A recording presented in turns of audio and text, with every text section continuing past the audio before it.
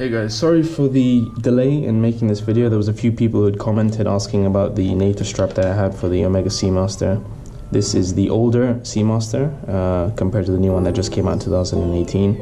I've already made a review. If you guys are interested, you can go have a look at that, just specifically on this watch and why I chose it over the 2018 variant.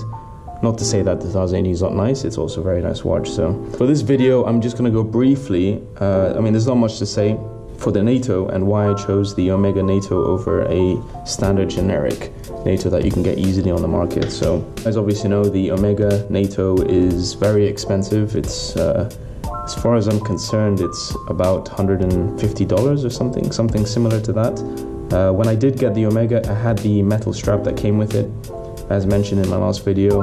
As much as I do like it, I just think that this watch just suits a NATO very well, and especially this color that comes with the different variants that Omega kind of provides to each customer. And I think that this kind of color NATO is probably the best one because it is the original Bond NATO and suits the blue color as well. So what I've got here is just a standard generic one, which is probably about $15 or something. And I just got this just so people can kind of see the differences between the two.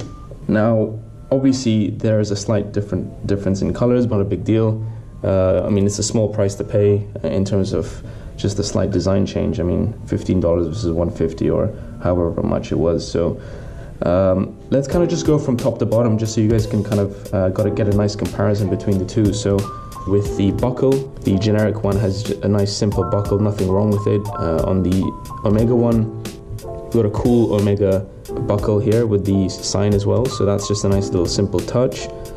In terms of stitching, the stitching on the Omega is just very good quality. You can see there is no kind of variation in terms of how good the stitching is. However, with the generic one, you can see that there's a little bit of a scuffle towards the edges where it's not fairly straight. So that's just something to take into consideration. It's not a huge deal. You can kind of see a little bit more over here, but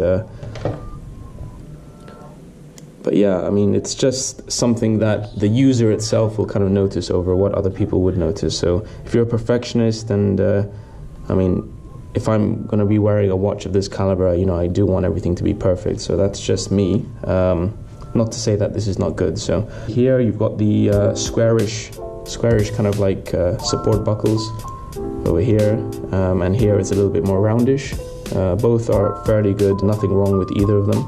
In terms of the color itself, you can see that the Omega one is a darker gray here, and it's a little bit more smoother on the lines, as you can see here between the black and the gray, while here it's a little bit more jagged from the generic one. So you could just say it's a design thing. I wouldn't say it's a flaw. I do prefer the quality of the material nylon from the Omega. It's a bit more smoother. It's not as thick as well. So as you can see here, I feel like this material here on the generic one's a little bit rough, and probably on my wrist it would kind of cause a bit of irritation. Maybe observation there on the actual material quality. I definitely think that this Omega nylon material is just really, really nice, and you definitely see it more when you're wearing it rather than just through pictures and things like that. Just a small little observation there. On the bottom buckle clasp here, you've got Omega written here, and nothing obviously on the generic one. So that's just, I can't really say much more about it. I think that, let me just remove my Samsung watch, which I've started to wear for work. If anyone's interested in a review for it, it's been very helpful for me. So the cool thing here about the Omega Nato, let me just kind of quickly put this on for you guys. You guys can see.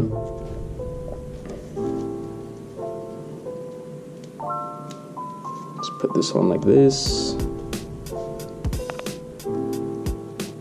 And wrap it across.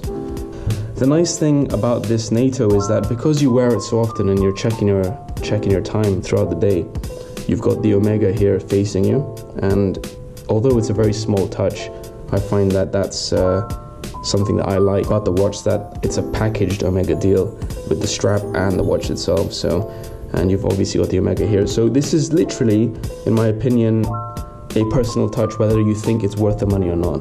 The quality itself is, it's very good. It's probably top in its class. However, you know, you've got so many other Natos that from different brands which are very similar in quality, but you know, it just doesn't have that little bit of a sprinkle on it, which you find that I find with the Omega Nato that you get from Omega. So I can't say anything bad about the other versions. However, you know, if you guys are interested in getting the Omega Nato, I definitely recommend it, because it makes a nice total package for you for the watch that you've got, whether it's the Seamaster or the Speedy or whatever, you know. So yeah, that's just a short review, guys, and hopefully that's answered anything. If you have any questions or anything, let me know, and I'll try to answer them in the comments. Cheers.